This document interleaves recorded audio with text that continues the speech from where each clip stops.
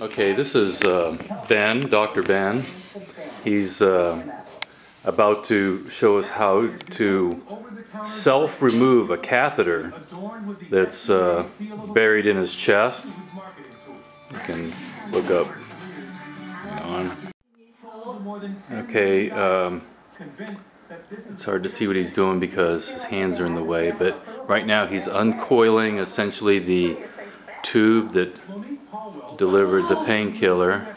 He's pulling off the clear tape, and this is before he pulls the cord out from underneath his skin, and consequently, okay, so here he is. He's about to pull the catheter out from his chest. Ready. Oh yeah, look at that. Whoa.